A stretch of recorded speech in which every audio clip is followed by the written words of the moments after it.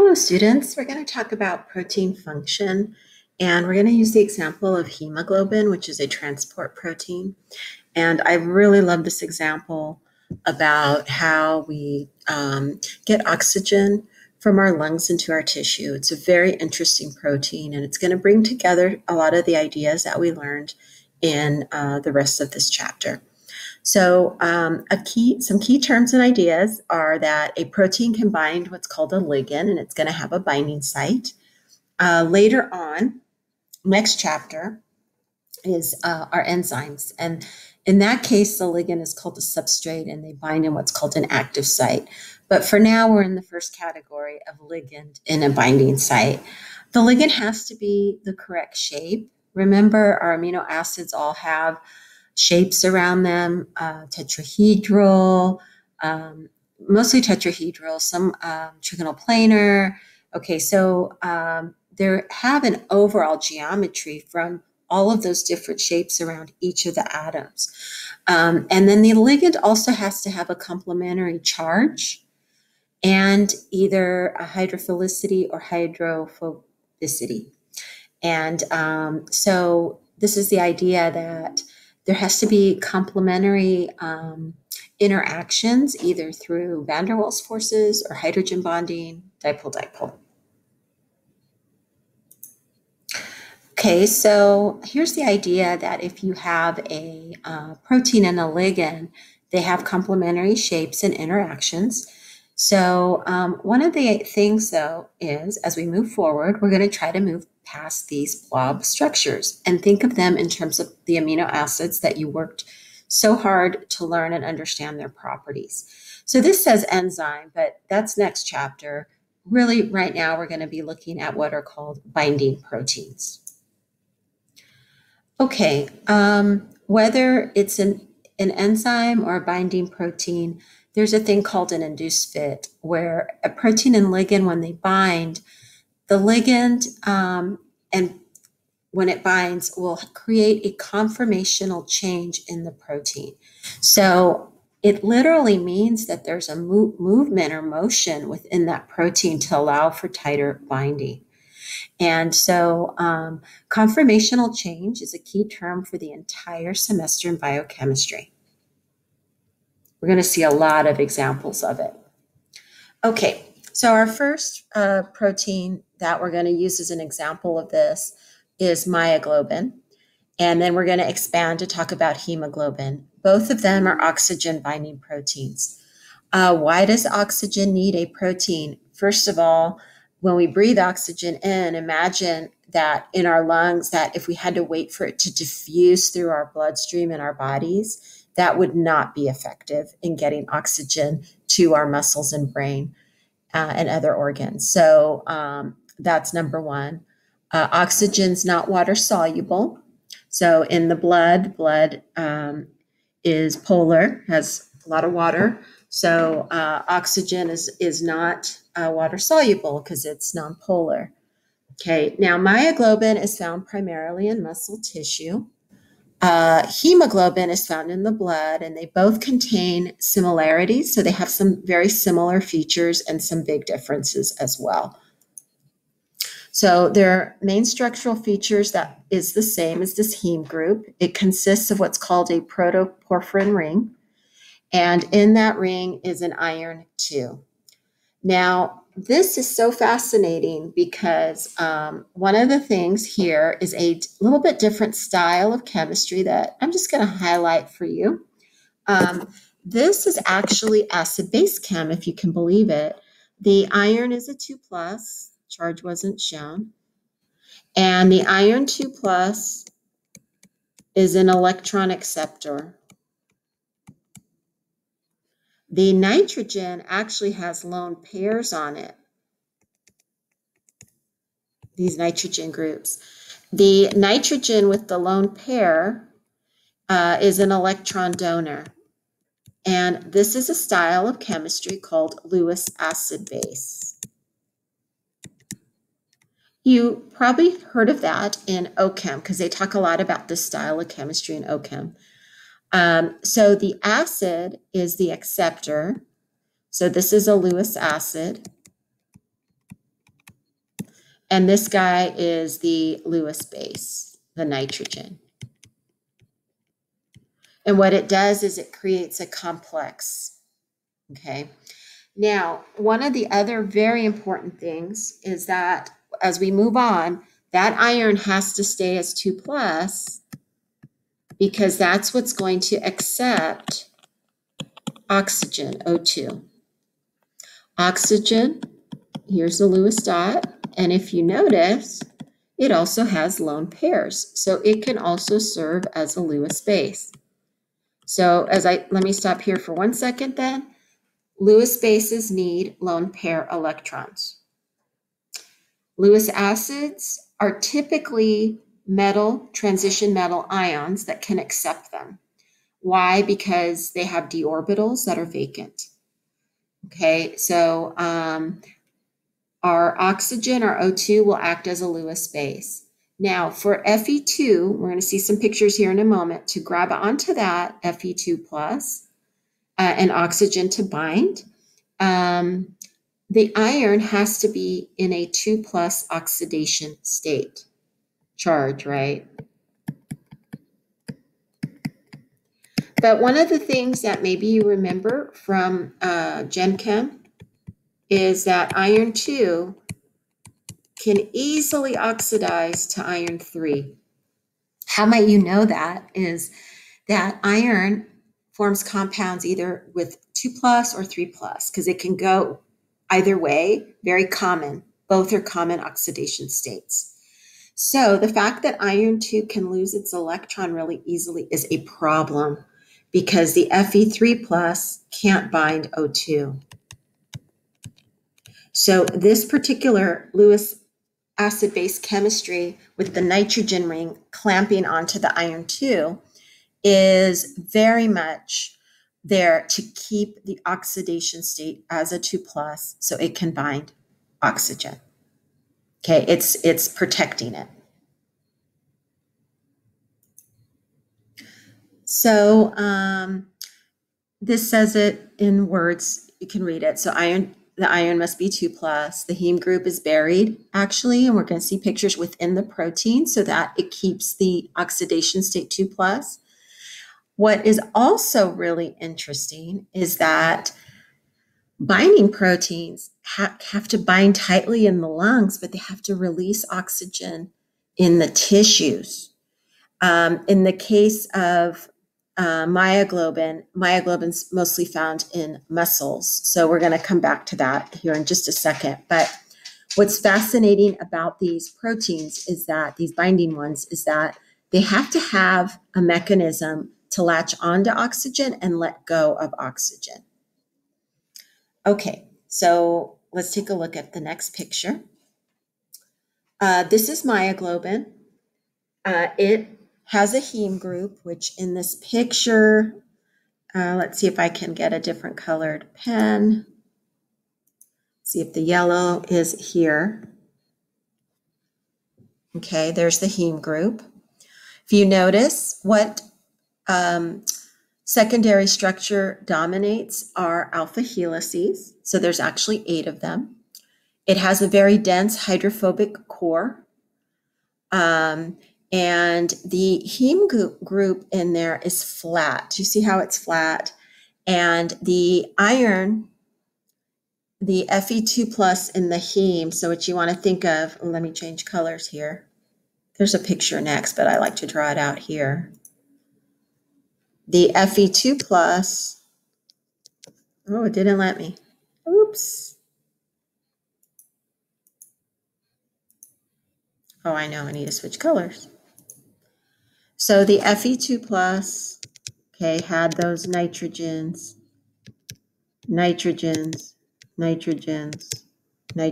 right? But what has to be anchored to the protein itself? This is like a flat plane around here. Okay, let's think about which amino acid might have a nitrogen with lone pairs at pH 7.4. And the answer to that is histidine.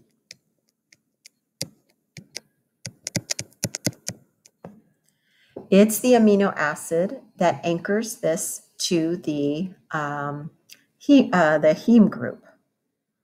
On the other side, then, is where the oxygen can come in and bind. So you see iron coordinated to porphyrin and H. This H is histidine.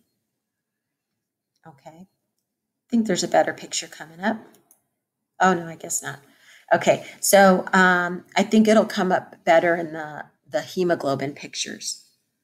Okay, so here's a very important graph for us. The myoglobin binding curve is showing us the relationship between structure and function of myoglobin. Myoglobin's function is to store oxygen in the tissues,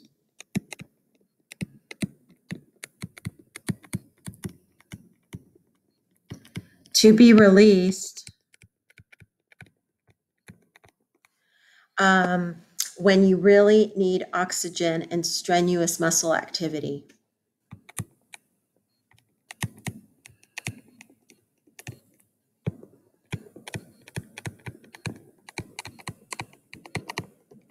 So let's picture that you have glucose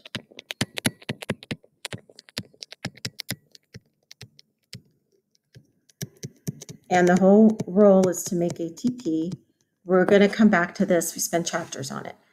But what I want you to think about is if we have intense muscle activity, we need more ATP, which means that we're going to need more oxygen in that cell, in that muscle cell, to convert it to energy. So during strenuous muscle activity, the pressure of oxygen in the muscles drops.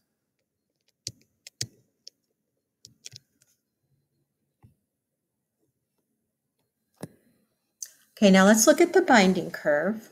What this means is that it's showing us the following. It's showing the percent saturation. I kind of like this side better. At high partial pressures of oxygen, myoglobin is very, very saturated, 100%. As the pressure drops, it's still pretty saturated, right? In fact, even at a very low pressure, okay, even at low pressures, it's still 50% saturated. Okay, now what will happen though is that if you have intense physical activity, you're using up more oxygen, then myoglobin is going to be able to release oxygen during that time. Because if you notice, once the pressures get really low, there's a very intensely sharp drop in saturation level. So flipping kind of the idea is that myoglobin won't release oxygen unless you really need it during strenuous muscle activity. That's what this graph is showing us. Okay, so the actual curve is called hyperbolic.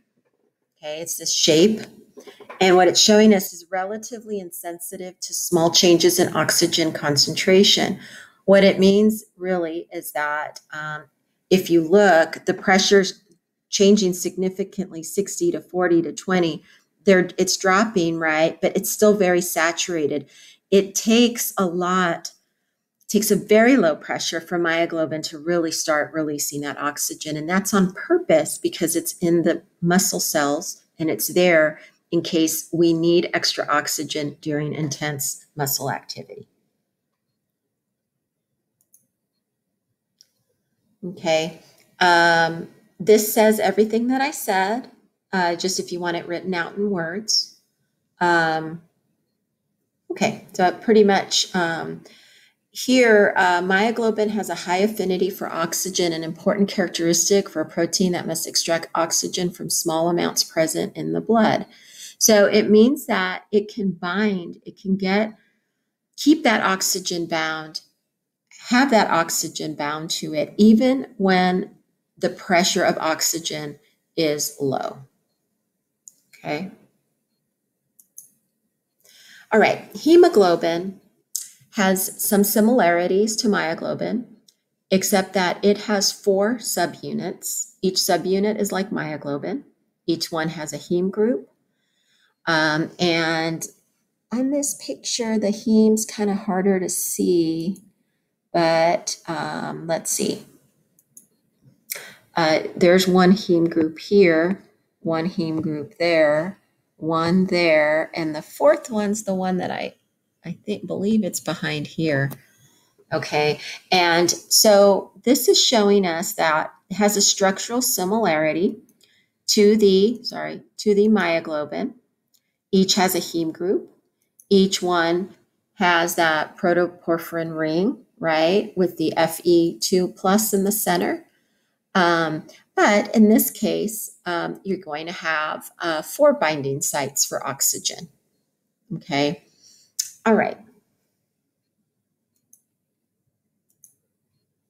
So hemoglobin then exists in 2 states. One is the R state, which has a high affinity for oxygen.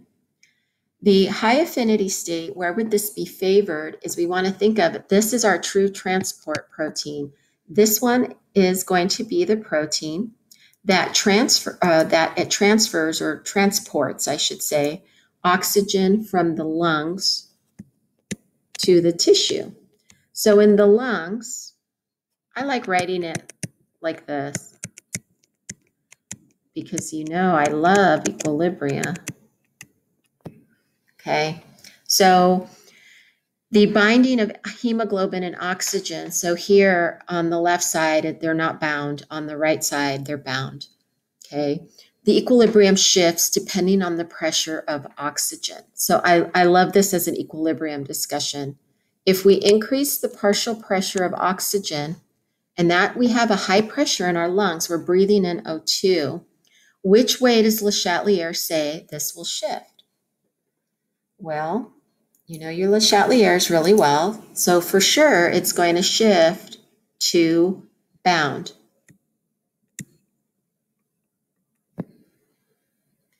Okay, so that's in the lungs. Now in the tissue, I'm going to switch colors. So in the tissues, oxygen is being used. So this is being used, right, for that reaction of glucose plus oxygen. So the pressure in the tissues, because of cellular respiration, the pressure of O2 drops. What does Le Chatelier say is it's going to shift to replace it, and you're going to go to unbound. Okay, so in this case, let's use the formal language, which with unbound, that's deoxyhemoglobin. Okay, and where is that state favored? This would be in the tissues. Now, so what's deciding which way it's going is the pressure of oxygen. So it is sensitive to pressure changes.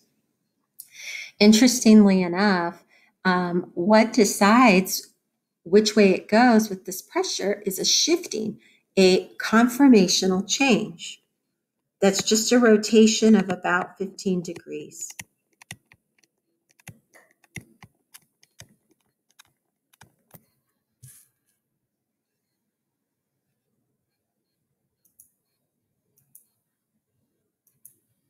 So here, the first one, deoxyhemoglobin T, this one is favored in the tissues, right? Releasing. And this one is in the lungs. And if you look, you can actually see that they are subtly different in terms of a shift within that molecule. Now, what's interesting is that when you're looking at this, because it has 4 subunits, we are now looking at a type of structure called quaternary structure, where the subunits interplay with one another. So not all proteins have quaternary structure. This is a great example. And the reason why something would have quaternary structure is to have it be part of its function. In this case, the subunits help to either grab onto O2 or release, depending upon the pressure. Okay, so here's kind of the mechanical part. What this is showing is, you see this histidine. So that's that histidine residue with the nitrogen. FYI, remember that pKa is 6.0 for that R group. So recall at 7.4, it's going to be deprotonated. And that's going to be a big deal always for histidine, because it's going to have affect all, it allows it to do a lot of chemistry within these proteins. In this case, the chemistry is Lewis acid base. So it's attached to the Fe2 plus. The oxygen binds on the other side of it. Okay, so iron is coordinated to a histidine. Okay, in the deoxy form without oxygen, the porphyrin is puckered and the Fe is out of the plane of the heme.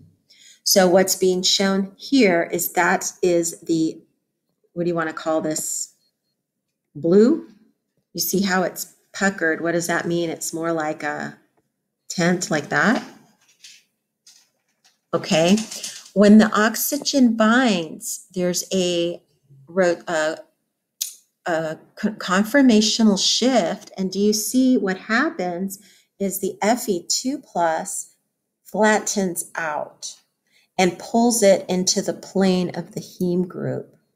So you see how it goes from puckered to a plane, flat. That pulls on the histidine.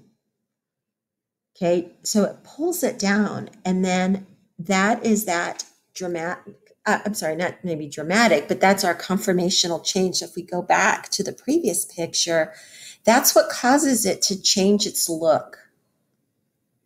Okay, so when it's bound, the hemoglobin heme groups are more flat and in the plane. And you can kind of see that in these pictures. It kind of really flattens it out. So this is a great example of a conformational change. And it's like the binding creates a movement of these amino acids and kind of changes, not kind of, does change the structure. It's a slight change, but it makes all the difference in terms of binding versus not binding. Okay, the real important part about hemoglobin is that it has what's called cooperative binding. It has these 4 subunits. Each of them has a heme group. And when one binds, the next one binds, the third one binds, the fourth one binds. So this is the advantage of quaternary structure. Quaternary structure allows the binding of one subunit to alter the other one's ability to bind. Okay, this produces a curve that is different, and it's called a sigmoidal curve. So here's the curve for hemoglobin. It's sigmoidal. See, it's S-shaped. Okay, what this means is that as the oxygen pressure drops as we go from the lungs to the tissues, and this one for myoglobin is not so great because it's a lot more pronounced on this side, but as we go from lungs to the tissues, the percent saturation, it's a much more dramatic drop. And what happens is that this is what you want for a transport protein. You want that in the lungs, that it favors the bound state, and then, so that's in the lungs, and that in the tissues, it's going to go the other way because of the pressure difference. And then the other part is that as the hemoglobin releases oxygen in one subunit, then the next one goes, the third one goes, the fourth one goes. So that is that cooperative binding. Okay, and that is possible through structures that have 4 independent subunits, and that is an example of quaternary structure. This picture is a lot better. Okay, this picture is a lot better than the other one. So what this one's showing is that you have a very big difference between myoglobin and hemoglobin in terms of pressure sensitivities. So at high pressures, like there would be in the lungs, they're both bound well with oxygen. So you have a high percent saturation. But as they move, as the hemoglobin moves to the tissues, it begins to release oxygen.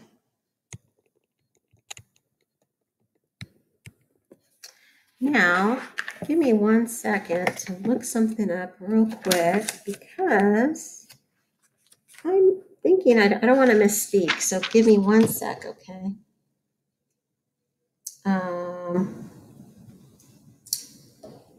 You can pause me right now.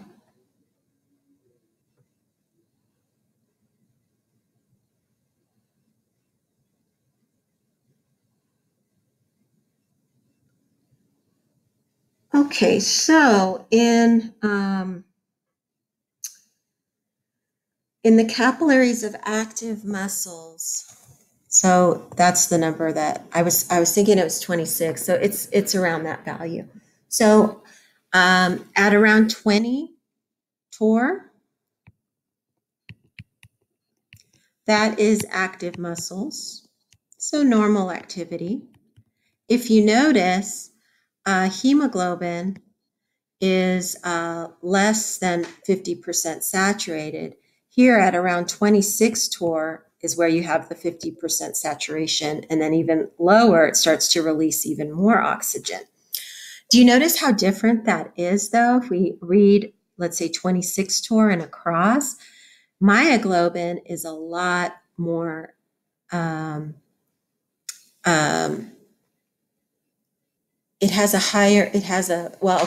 how would I say this? Let me back up. That at the pressure in just a normally active muscle, hemoglobin is releasing more oxygen, whereas myoglobin has more of it bound. To get myoglobin to start really releasing it here, you have to go to a very low pressure. Okay, and that's the whole point, is that myoglobin is there to release oxygen during very strenuous muscle activity, whereas myoglobin is dropping it off during regular activity. Okay, so kind of to recap is that the pressure at which hemoglobin is 50% saturated is around 26 torr, and that's around normal active muscle. Whereas myoglobin at 26 torr, it's way up here. Very saturated. To get myoglobin to only be 50% saturated, the pressure has to drop significantly, which will happen in strenuous muscle activity.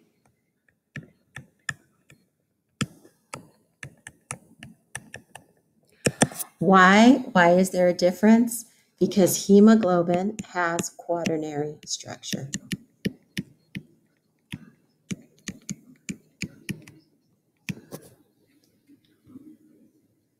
Okay.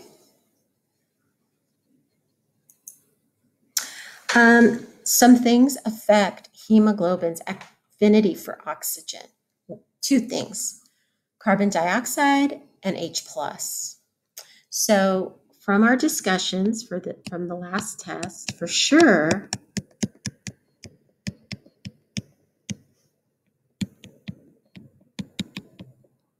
here's our reaction that we talked about a lot.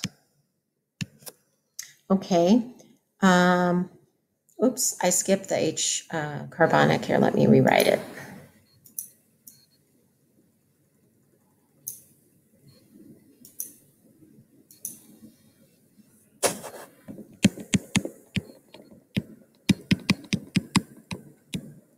Skipped a step there.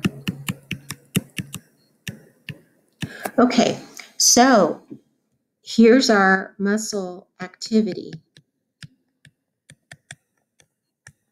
Conversion of glucose plus oxygen to CO2 and water to make ATP. That means during muscle contraction, you're going to have more higher partial pressure of CO2. As we discussed previously, that's going to shift these reactions to the right and make the bloodstream more acidic.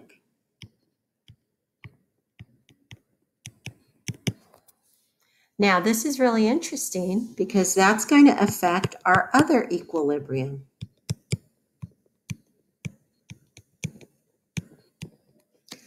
So there's our equilibrium of hemoglobin, bound and unbound.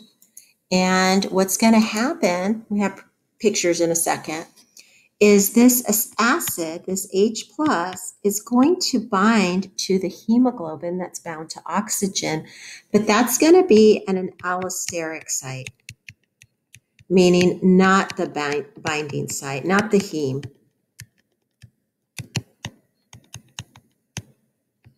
The other thing that can bind is carbon dioxide.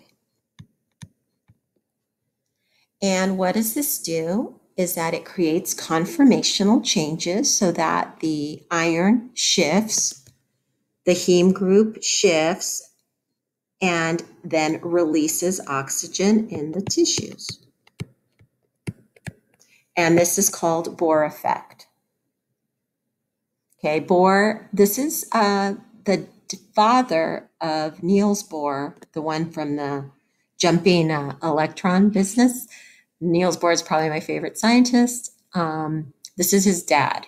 They were a brainiac family. They both won Nobel Prizes.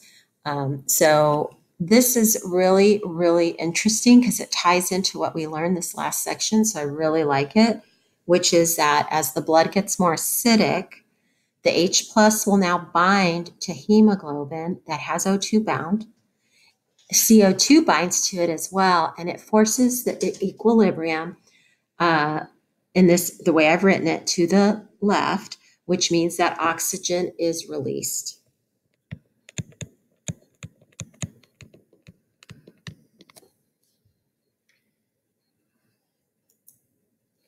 Okay, so conversely, when carbon dioxide levels in the blood decrease, that's in the lungs, right? When we're breathing out CO2, then the reverse process happens, that it increases oxygen's affinity for the protein.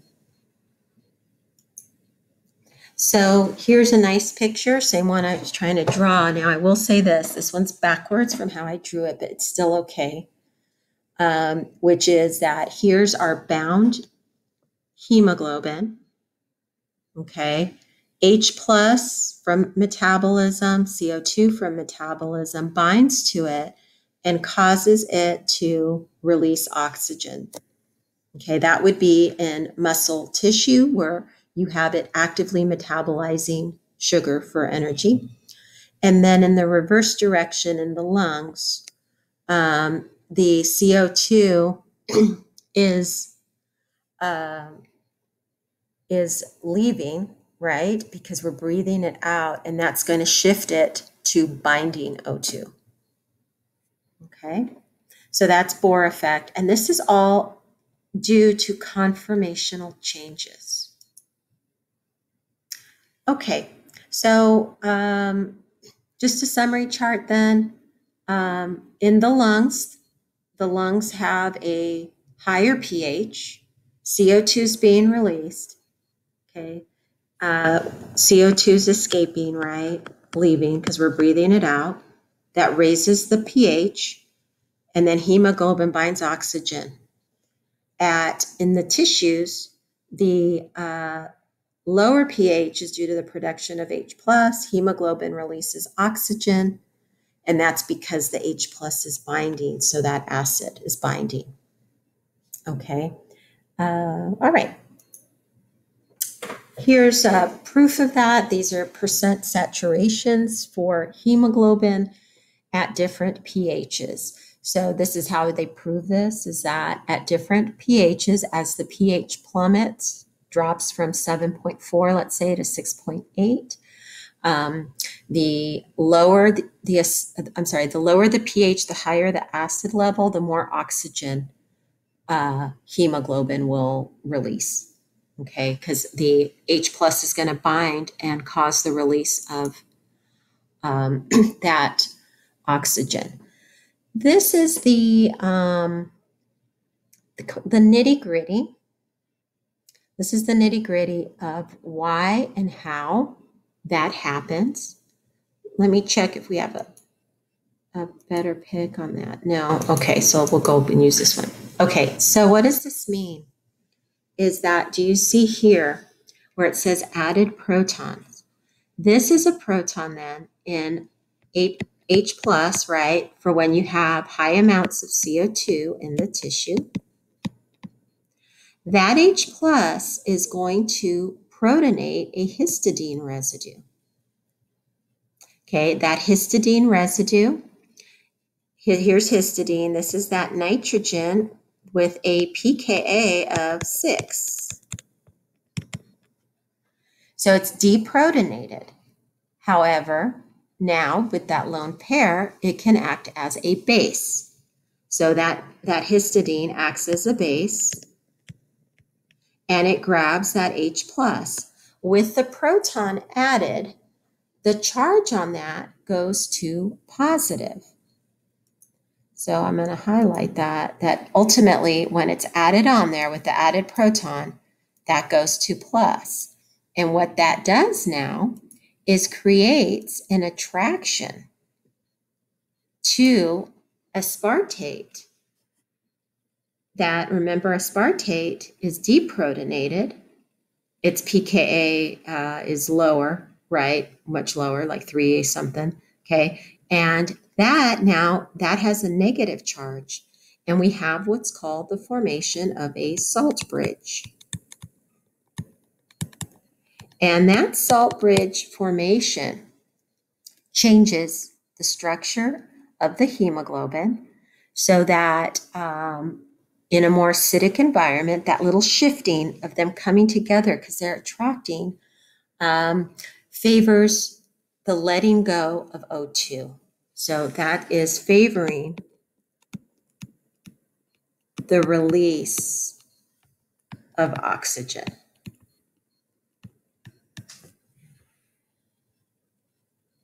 Okay? All right. And I love that because now you're kind of going to get a feel for why it was so important to understand the pKa's of these residues. So histidine always has a deprotonated nitrogen because its pKa was 6.0. That allows it to be a base at pH 7.4.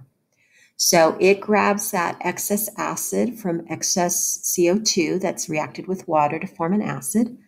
And now with that added on, that proton added, the lone pairs are now bound. So we could erase those if you'd like to do it like this. We'll erase the lone pairs. The blue is the N. Now you have a plus charge and it's attracted to a negative charge. And those guys attract to form what's called a salt bridge. And now that is an actual physical shifting because they are attracting each other. And that shifting creates a conformational change that favors the release of oxygen. CO2 does something a little different. what CO2 does. It also binds to the hemoglobin, but it binds at the amino terminus, the N terminus, and forms what's called a carbamate. Fascinating here, Kim, is that the amino terminus, as we've learned, is plus. When it binds this, you literally change it from a negative to a positive end. That has major repercussions in terms of attractive forces. And then again, that little shifting that goes on favors the release of oxygen. So I really love this slide because it's the nitty-gritty of the chemistry that you've invested to learn about their pKa's, charge, understanding their residues, what they're like. And it's really showing you how it actually affects things in a protein. Both of these binding events allow for the release of oxygen in the tissues. The other part, please keep in mind, this is not in the heme group. This is out on different spots within the proteins. This is not in the binding site. Okay. Okay, so that's a summary.